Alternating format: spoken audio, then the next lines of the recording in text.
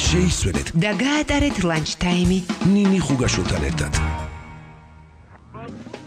პრემშიდობისა კიდევ ერთხელ მოგესალმებით ყველას. რადიო იმედის ეთერში ორშაბათის ლანჩ თაიმი გრძელდება ნინი ხუგაშვილთან ერთად. საჭესთან ფრთხილად ეს არის დღეს ჩვენი გადაცემის თემა საავტომობილო ფედერაციის პრეზიდენტი მევლუდ მელაძე გახლავთ დღეს ჩვენი სტუმარი დღემშვიდობისა. მოგესალმებით ბატონო მევლუდ და ძალიან დიდი მადლობა რომ გამონახეთ დრო იყოთ ჩვენთან სტუმრად. მოგესალმებით ჩვენს სტუმარს. საჭესთან ფრთხილად. ძალიან ხშირად ამბობენ ხოლმე რომ საჭესთან ქალია. რას გვერდჩით ამ ქალებს იქნებ გაგვიგებინოთ. მე წუთი-წუთზე ველოდები შინაგან საქმეთა სამინისტროსგან სტატისტიკას, სადაც გავარკვევთ მართლა არიან თუ არა დამნაშავეები ქალები. ხშირ შემთხვევაში პროცენტულად ჯარიმები და ავარიები რამდენად მოდის როგორც ქალებზე, ასევე მამაკაცებზე მე იმედი მაქვს რომ ძალიან მალე მოგვაწვდიან და მექნება საშუალება გაგაცნოთ, ამით დაგიცვათ კიდევაც ჩემო ძვირფასო ქალბატონებო. თუმცა თქვენ გითხარით, რას გვერდჩით ქალებს? რას ვაკეთებთ ისეც, რომ ასეთ რისხვას ვიწევთ ხოლმე მამაკაცებში? ყველა მამაკაცი ალბათ ახლა ელოდება რა სიტყვით თქვენ როგორ გაამართლებთ მათ პოზიციას? არა, გერჩით ცუდი სიტყვა პრინციპში. დამოკიდებულება აუეს ქალი იქნება. ესეთი ხო არის დამოკიდებულება. ისე ავტომობილის გარეთ, მაგრამ ავტომობილის მართვისას რა თქმა უნდა, ბევრი გერჩით, მათ შორის შეიძლება ვიყო რა თქმა უნდა მეც. და რა ხდება გეტყვით რატო არის ეს პრობლემა პრინციპში მოდის იქიდან რომ ქალი სხვა მიმართულებით აზროვნებს ვიდრე მამაკაცი ანუ ნებისმიერ სიტუაციაში და ამაში პრინციპში არაფერი არის სასერწყო ჩვენ მამაკაცები ხო აბსოლუტურად სხვანაირად მოიქცეოდით სხვა სიტუაციაში რაც ქალებისთვის იქნებოდა უფრო მისაღები და არა ავტომობილის მართვისას ანუ თუნდაც ავიღოთ მაგალითს მოვიყვან ძალიან უხერხულად შეიძლება გვეჭიროს ბავშვი ან რაღაც უხერხულად ვიქცეოდეთ თუნდაც სამზარეულოში ხო? დიახ. და ამაში არაფერი დასაძახია. ავტომობილი მამაკაცმა თავისთვის შექმნა და კი ბატონო მოიგო თავის აზროვნებაზე და ანუ კიდურების მანიპულირებაზე როგორც მას სურდა და ქალისთვის ეს ცოტა მიუღებელია პრიორიტეტებს საზღვარს ცოტა სხვანაირად და ეხლა ჩვენ შორდან რომ უყურებთ პრინციპში ეგრევე შეგვიძლია რა აღვიქვათ რომ საჭესთან ქალის ოღონდ მე არ ვიტყოდი რომ აბსოლუტურად ყველა იმიტომ რომ არიან ქალები რომლებიც საკმაოდ კარგად მართავენ ავტომობილს და ეს უბრალოდ მათი მონდომებიდან გამომდინარეობს და აქვე მივცემ რჩევას ქალებს რომ მოვინდომოთ ცოტა მეტი ვიშრომოთ საკუთარ თავზე რომ იქნებ ის კი არა რომ პირიქით შემოებრძოლოთ რომ ანუ პასუხი გავცეთ მკვახეთ იმ მამაკაცებს რომლებიც გვიწუნებენ მართვას არამედ შევეცადოთ რომ დავემსგავსოთ მართვაში მათ ანუ ქალი ვერაც ვერ დაემსგავსა მამაკაც სხვა მხრივ მაგრამ მართვაში მაინც იმიტომ რომ იგივე ჩვენ ბავშვს თუ დავიჭერდით ქალი მოგცემდა შენიშვნას და შევესწრებოდით რომ გამოგვესწორებინა იგივე შეიძლება ქნან ქალებმა ცნობილი ფრაზაა ერთი ესეთი მამაკაცი უფრო კარგად ატარებს ამაგი ერთ ქალს უფრო მეტი რამის გაკეთება შეუძლიაო საჭესთან ესეც ბუნებიდან ჩემ ერთი თანამშრომელი და ყველაზე კარგად მუშაობს საჭესთან როცა ვზივარ ყველაზე მე ურთიერთობას ვამყარებ და ასე ვთქვათ მარკეტინგში დასაქმებულია ის და კლიენტებს უფრო კარგად ემსახურება როდესაც საჭესთან ზის არ ვიცი რატომ მაგრამ ეს ასეა და შეიძლება გამართლებაც იყოს იმ პერიფრაზის რაც მოვიყვანე რომ ქალს უფრო მეტი რამის გაკეთება შეუძლია საჭესთან თუმცა იმისთვის რომ რაღაც ეს ბალანსი არ დაირღვეს უნდა ვაღიაროთ ალბათ იმედი მაქვს დამეთანხმებით თქვენ ყოველ შემთხვევაში ამას ნამდვილად არ ვითხოვ მაგრამ იმედს ვიტოვებ რომ არანაკლებ საშიში ახალბედ და მძღოლი იქნება ეს მამაკაცი თუ ქალი მაინც და ხშირ შემთხვევაში ცოტა არ იყოს იმედი მაქვს არ მიწყენი ხანდაზმულებიც მაგრამ რაღაცა შეფერხებებს გზებზე ისიც ახდენენ დაგეთანხმებით და გეტყვით რა არის საქმე მთავარი ანუ რა ხდება ქალის შემთხვევაშიც ახალბედების შემთხვევაშიც და ხანდაზმულების შემთხვევაშიც უფრო მეტს ვფიქრობთ რაღაც ერთ კონკრეტულზე ანუ პრიორიტეტს ვანიჭებთ რომ აი ხლა ეს რო ქნა ამას რამე ის არ მოყვეს რაღაც ის ქმედება რაც ჩვენთვის უფრო შორს ვფიქრობთ ქალები ამ შემთხვევაში არა უფრო კონკრეტულად ვფიქრობთ ანუ ერთი მიმართულებით ვფიქრობთ ანუ ავტომობილის მართვის დროს ხო საჭიროა გაშლილი ფიქრი ანუ ინსტინქტებით უნდა მოქმედებდეთ და უნდა ვფიქრობდეთ მხოლოდ იმ დანარჩენ რაღაცებზე რაც ირგული ხდება უფრო შორს უნდა ვიხედებოდეთ ასე ვთქვათ და ირგული უნდა აღვიქვავდეთ ჩვენს ირგულს ზოგადად რა ხდება უკანას წინას გვერდზეც და ასე შემდეგ და ანუ არ უნდა ვიყოთ ასე ვთქვათ ხორცმეტი მოძრაობაში ანუ დინამიკას უნდა მივზიოთ თუ უფრო ჩქარია დინამიკა ჩვენს უფრო ჩქარა უნდა მოძრაობდეთ უფრო ნელა და ასე შემდეგ ანუ მანქანა რომელიც შეუმჩნეველია ნიშნავს რომ მას მართავს კარგი მძღოლი რა მნიშვნელობა აქვს როგორ მართავთ რა ანუ ჩქარა ნელა საშუალო თუ ასე შემდეგ თავარი უნდა ვიყოთ შეუმჩნეველი არ უნდა ამოვარდეთ იმ მოძრაობიდან დისკომფორტი არ უნდა შეუქმნათ მას. შეგვამჩნიოს და თქვას რომ უხეშად ან ჩქარა, ან მოცურებულად, ან ნელა, ან რაღაც ისე გაიარა. თქვენი დაკვირვებით ყველაზე მეტად რა ქმნის ხოლმე საცობებს, რაღაც უხერხულ მდგომარეობებს. ცოტა არ იყოს უყურადღებობა, უნდა აღიაროთ ალბათ, რადგან შენს წინ მყოფი მანქანა, უბრალოდ გვერდით მყოფი მანქანა ისე გადაწყვეტს დაიკავს შენი ზოლი, რომ არც განიშნო სპეციალური შუქურა მანათებით. მე ამას დავარქმევდი მაინც უყურადღებობას არა, უპატივცემულობას, ერთმანეთის უპატივცემულობას. უნდა მოვიქცეთ საჭესთან ისე, როგორც ჩვენ მოგვეწონებოდა, რომ სხვა მოქცეულიყო, მაგალითისთვის მოვიყვან თუ სამი ზოლია და ამ სამ ზოლში, სამივე ზოლში ერთ-ეგივე სიჩქარით მიდის ავტომობილი, ხო, ეს უხერხულობას უქმნის უკან მოვალ ავტომობილს, მას უბრალოდ უნდა რომ უფრო ოდნავ ჩქარა იმოძრავს, ან ეჩქარება, ან ასე შემდეგ, შევეშვათ იმას, რომ ეჩქარება უბრალოდ წინ დისკომფორტია, როცა გადაღობილია თავიდან ბოლომდე გზა და ყველა მოძრავს ერთ-ეგივე სიჩქარით.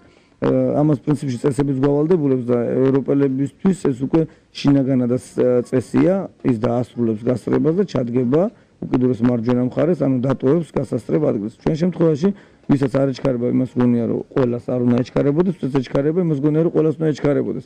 და ერთმანეთის პატივისცემას ნაკლებად ვითვალისწინებთ და ნაკლებად ვაკვირდებით ამას, თუნდაც კიდევ ერთ მაგალითს მოვიყვან გზაჯვარედინზე, მაგალითისთვის, იმიტომ რომ მწვანე შუქიენთო ხო ჩვენ შეგვიძლია გადავჭრათ და შუა გზაში დავდგებით, იმიტომ რომ წინ საცობია, ვერსად ვეღარ მივდივართ და იმის შემდეგ როცა უკვე საწინააღმდეგო მხარეს მომავალ ავტომობილებს ანუ კვეთაზე მომავალ ავტომობილებს ჩაერთვებათ მწვანე შუქი, მოგვადგება, ვისიგნალებს ჩვენს ხელებს ვიქნებთ რა უნდა გვექნა, აბა მწვანე იყო გამოვედი, მაგრამ წინასწარ ხო ჩანდა რომ იქ ვერ გავევლიდით, ხო?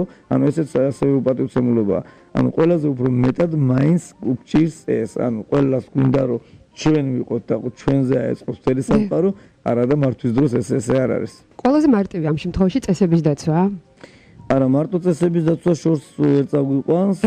უბრალოდ კარგად უნდა შევეცადოთ, რომ მანიპულირებდეთ ამ ყველაფრით, ანუ იგივე შუქნიშნით, იგივე საგზაო წესებით, იგივე ნებისმიერი ცვლილებით. მაგალითისთვის შეიძლება ხშირ შემთხვევაში მოგვიწიოს ისე, იმიტომ რომ სხვა არის წესს, რომ მოგვიწიოს ჩვენს რაღაც წესების ნორმიდან ცოტა გადახვევა იმისთვის, რომ გამოვასწოროთ ზოგადად მოძრაობა იმ კონკრეტულ სიტუაციაში.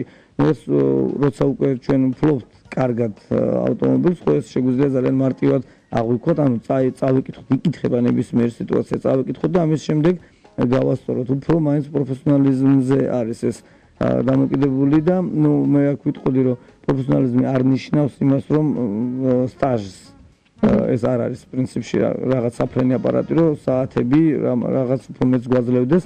მთავარია რამდენად დაკვირვებული ვიყავით და რამდენად სწორად ვიქცევით უკვე კონკრეტულ შემთხვევაში. მაგალითისთვის შეიძლება ვთქვამთ, რომ მე 20 წელია 30 წელია საჭესთან ვარ, ვინ რა უნდა მასწავლოს, მაგრამ ნუ ეს არასწორი მიდგომაა.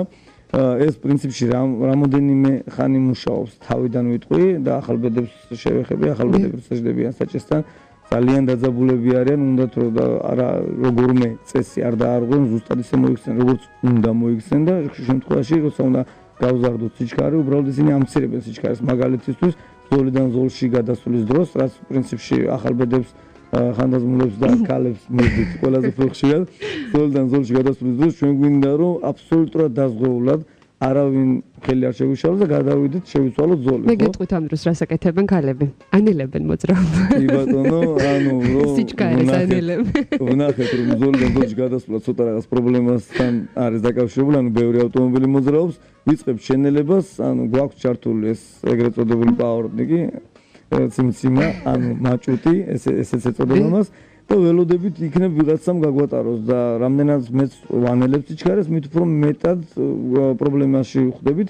ამ დროს უბრალოდ არ ძალიან მარტივი ქმედება საჭირო, ან უნდა გავზარდოთ სიჩქარე, რომ გადავიდეთ ზოლიდან ზოლში, ან შევინარჩუნოთ მაინც ის სიჩქარე, რაც სიჩქარით მოძრაობთ და გადავიდეთ ზოლიდან ზოლში. ეს არის და ეს. ხშირ შემთხვევაში ძალიან დიდხანს ვანთებთ ხოლმე ყვითელს, ხო, მაგეთ გვერდით როცა გვინდა მარჯვნივ თუ მარცხნივ გადასვლას და შენს უკან მომავალი ავტომობილი როცა ჩაგიკროლებს ავტომობილი, თუ უკვე აღარ ყოფნის ნერვები და ნების ყოფა, კარგად მოგისიგნალებს და სავარაუდოდ კეთილ მოკითხვებსაც გამოგატანს ხოლმე. და ამისთვის რომ ეს არ მოხდეს, როგორმე უნდა ვიმოძრავოთ ისე, როგორც პროფესიონალი მრბოლელი გვეუბნება. თუმცა საინტერესო ამბობენ, რომ დედაქალაქში მოძრაობა შეუძლებელია ისე, რომ არ დაარღვიო წესი. თქვენ თავად დღეს არღვევთ წესებს, გამოგვიტყდით, გითხარით, გულახდილოთ და რა შემთხვევაში არღვევთ ხოლმე?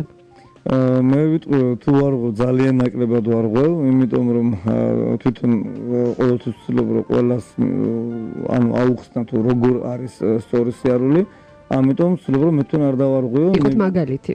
ხო, ვიყო მაგალითი, რა თქმა უნდა, იმიტომ რომ ყველაფერს თავი დავანებოთ, ხო, უხერხული იქნება, რომ ვიღაცამ შემამჩნიოს, რომ მე ვარღვევ, ანუ მithumetes თუ უხეშად რამეს დავარღვევ და იტყვის, რომ ანუ ჩვენ რა უნდა აგვიხსნას, თუმცა თვითონ ესე იქცევა. დიდი პასუხისმგებლობა გქონიათ აღებული აქვე ამ ღრი. ხო, ნუ რა ვქნა. და მაგრამ არ ვიტყვი, რომ ნელა მოძრაობ. ყოველთვის მოძრაობ, რაც შეიძლება სხარტად, ნუ სხარტად მოძრაობა და ჩქარა მოძრაობაში აქ განსხვავება, მინდა გითხრათ. და ყველას ურჩევდი იგივეს, რომ სხარტად იმოძრავონ, იმიტომ რომ თუ ავიღებთ მაგალითს ევროპელებისგან და მეც კი, როცა ჩავდივარ ევროპაში, იმ დინამიკაში მოძრაობა ძალიან მიჭირს, იმდენად მაღალია დინამიკა ევროპაში, იმიტომ რომ იქ არავის არ ცალია იმისთვის, რომ ნელა იაროს.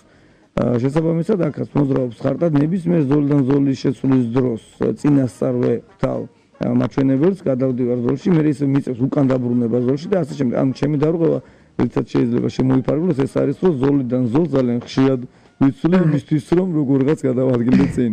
გასაგებია, ჩვენ სულ ცოტა ხნით შევისვენოთ, წინ საინფორმაციო გამოშვება გველოდება ქვეყანაში მიმდინარე მთავარი თემების მოკლე მიმოხილვით.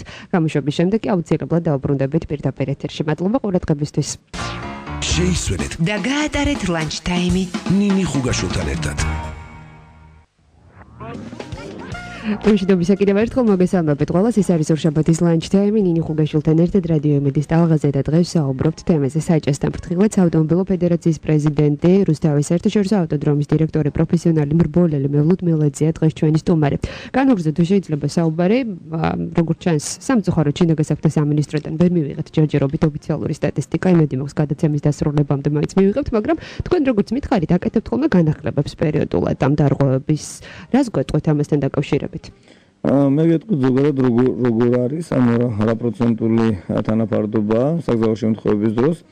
როგორც წესი, რადგან ქალებს ხაზგასმით ვამბობთ, რომ როგორღაც თქვენ იცავთ და მე არა, სულ არ ვიცავ, ნამდვილად არ ვიცავ მართლა, იმიტომ რომ ხვდები, რომ საფრთხეს ერთგვარად წარმოვადგეთ. ნუ რა ვქნეთ ეს ასე. მაგრამ წვრილმან საფრთხეს აქვე ვიტყვი, ანუ ქალები ხშირად ხვდებიან საგზაო შემთხვევაში, მხოლოდ ძალიან წვრილმანში, ანუ წვრილმან საგზაო შემთხვევაში ძალიან იშვიათად თუ მონაწილეობს ქალი. და ეს პრინციპში გამომდინარე, რომ სწორედ იქიდან რომ ძალიან ფრთხილობს, ანუ ზედმეტადაც კი ფრთხილობს ქალი. მამაკაცისგან განსხვავებით, მამაკაცებს გონია, რომ ჩვენ ყველაფერი უკვე შეგვიძლია, ავტომობილი, ანუ ჩვენი სხეულის ნაწილია, ძალიან ჩქარად შეიძლება მოძრაობდეთ და ძალიან დაჯერებულად და იგივე მოხდეს საწინააღმდეგო მხრიდან და იქიდანაც ანუ ორი დაჯერებული მამაკაცი ერთმანეთს ძალიან ხშირად ეჯახება, ამიტომაც არის, რომ შემთხვევაში პატარადაც კი მთავრდება ესეთი საგზაო შემთხვევები, რაც თითქმის გამორიცხულია ქალის შემთხვევაში. საჭესთან ქალი ძალიან ფრთხილია და ზუსტად ამ სიფრთხილით ხვდება ხოლმე საგზაო შემთხვევაში, იმ წვრილმან საგზაო შემთხვევებში, რაც ქალის ავტომობილს გარდან ეტყობა ხოლმე.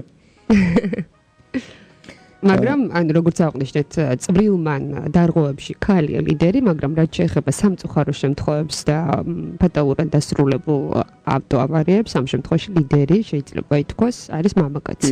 და აქ პროცენტულობასაც ვიტყვი მაინც, რომ ზოგადად საგზაო შემთხვევებში მაინც უმეტესად უფრო მამაკაცი ხდება. უბრალოდ პროცენტულობას თუ დავყოფთ ცალკე ქალის და ცალკე მამაკაცის, აი ამ შემთხვევაში იქნება, რომ წვრილმან შემთხვევებში ხშირად ხდება ქალი. არ ხდება მსხვილ შემთხვევებში და მამაკაცი, სულმანშიც და მსხვილმანშიც. გასაგებია. რამდენიმე წელია უკვე ჩვენს ქალაქში მომრავლდა მარჯვენა საჭიანი ავტომობილები.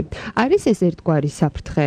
ხშირ შემთხვევაში ამბობენ იმასაც, რომ უნდა გადავიტანოთ, თქვა, მომრავლდა ფასიდან გამომდინარე, საკმაოდ ძვირადღირებული მოდელებიც კი ხდება მარჯვენა საჭიანი. იმიტომ რომ ევროპულთან თუ ამერიკულთან შედარებით იაპონიიდან ჩამოყვანა შედარებით ნაკლები თანხა ჯდება. თქვენ რას ურჩევთ ასეთ მძღოლებს? გადაიტანონ საჭე, იმიტომ რომ ზოგი საუბრობს რომ არა, რადგან რაღაცა პრობლემები შეიძლება წარმოიჩას. საავტომობილო ფედერაციის პრეზიდენტი რას ურჩევს? ასეთ შემთხვევაში? გეტყვით რომ საჭის გადატანა თუ ის კარგად არის გადატანილი, პრინციპში სერიოზულ პრობლემას არ წარმოადგენს, ვინაიდან არსებობს უკვე მთელი რიგი დეტალები, რომლებიც იგივენაირად მონტაჟდება, როგორც ჩვეულებრივი მარცხენა საჭიანი ავტომობილი და თან ამაზე უკვე მუშაობს ძალიან ბევრი ადამიანი, შესაბამისად მათ უკვე დახვეწეს ეს ტექნოლოგია, როგორ გადაიტანონ საჭე, რაც შეიძლება დისკომფორტი მივიღოთ, ეს არის რომ შეიძლება კარგად ვერ დამონტაჟდეს იგივე კონდიციონერის ან კათბობის ან რაღაც ესეთი სისტემა, ან გარედან უფრო მეტი ხმა შემოდიოდეს, იმიტომ რომ ხმის იზოლაცია კარგად ვერ გაკეთდეს სწორედ, თვითონ მექანიკურად რაც შეეხება, ხო, რადგან ყველა დეტალი უკვე არსებობს, ძალიან კარგად გადმოდის საჭე მეორე მხარეს. თუმცა არსებობს მოდელები, რომელსაც ფიზიკურად შეიძლება ვერც კი გადმოვიტანოთ საჭე, მაგალითად ესეთი არის Nissan Skyline, რომელიც თავიდანვე იაპონელებმა გააკეთეს იაპონური ხასიათის, შესაბამისად მხოლოდ მარჯვენა საჭიანი სისტემაც კი არ არსებობს მისი გადმოტანის და თუ მას მაინც შევესწრებით რომ გადმოვიტანოთ, მას შევცვალოთ მთელი რიგი მოწყობილობები, რაც საბოლოოდ შეიძლება ძალიან შედეგამდე მიგვიყვანოს. ხოლო რაც შეეხება მარჯვენა საჭიანი ავტომობილის მართვას, ხშირ შემთხვევაში ამბობენ ხოლმე რომ კარგად შევეჩვიო უკვე მარჯვენა საჭიანს და პრინციპში განსხვავებას ვერ ხედავ, მაგრამ ეს მე ვიტყვი რომ მაინც მცდარი აზრია, შეიძლება ქალაქში მოძრაობის დროს ასე თუ ისე მაინც მისაღები იყოს, ვინაიდან მაინც გაშლილი ხედვა გვაქვს, მაგრამ ტრასაზე როგორც კი გავდივართ, გასწრების დროს გვინდა არ გვინდა ძროულს ჭირდება რომ წინ გაიხედოს, ხო, წინ გასახედად მას ჭირდება უფრო მეტად გამოსვლა გასწრებისკენ, ვიდრე ეს საჭირდებოდა მარცხენა საჭიანის შემთხვევაში. სწორედ ეს არის მიზეზი იმის, რატომ არსებობს მარჯვენა და მარცხენა საჭიანი ავტომობილები, იგივე ინგლისში და იგივე იაპონიაში მოძრაობა პირიქით არის, შესაბამისად მათ გასწრებისთვის მსხვილად ჭირდებათ, ანუ გახედოს. ანუ მოძრაობის შესაბამისი. კი, ძალიან ცოტა მანძილი ჭირდებათ იმის, რომ გაიხედოს გასასწრებად. როგორც ჩვენთვის მარცხენა საჭირის, თუმცა მე რატომღაც მგონია და მსმენია მხოლოდ ისეთი ადამიანების გარო მარჯვენა საჭი არ ქმნის საფრთხეს, როდესაც ისინი არიან ან ახალბედამძღოლები, ან მარცხენა საჭიანი ავტომობილი არ ყოლიათ და შესაბამისად შეჩვევის თუ გადაჩვევის პროცესი ამ შემთხვევაში არ არის დამახასიათებელი ასეთი სიტუაციისთვის. თუმცა ყველა შევთანხმდებით ალბათ იმაზე, რომ ბუნებრივია უფრო უკეთესი იქნებოდა ყოლოდა მარცხენა საჭიანი, მაგრამ როგორც თქვენ აღნიშნეთ, არც ტრაგედია არ არის თუ ყავს მარჯვენა საჭიანი და თუ ვიქნებით ფრთხილად, ხო? კი, უნდა ვიმოძრავოთ, რაც შეიძლება ფრთხილად, მით თუ ჩვენ ვართ ტრასაზე და გვიწევს გასწრება. თქვენ აღნიშნეთ საუბრის დასაწყისში და მეც დაგეთანხმეთ იმაზე, რომ იმაში რომ ახალბედამძღოლები ერთგვარი პრობლემაა თავდაპირველად და შესაძლებელია განპირობებულია იმით, რომ როდესაც აბარებ მართვის მოწმობის გამოცდას და მანამდე არ ქონია პრაქტიკა ავტომობილის მართვის, როდესაც იღებ მართვის მოწმობას, გონია რომ შესაძლებელია ეგრევე გამოხვიდე ქალაქში მაშინვე და დაიწყო მოძრაობა. პირადი გამოცდილებიდან შემიძლია ვთქვა, რომ ეს არის აბსოლუტურად შეუძლებელი, იმიტომ რომ როდესაც ნულით რომ მოძრაობ ამისან ინერციით მიდის მანქანა, იქიდან გამოდიხარ უკვე ძალიან დიდ ზღვა მოძრაობაში, არის ძალიან რთული, თუნდაც ფსიქოლოგიური მომენტების გადალახვა.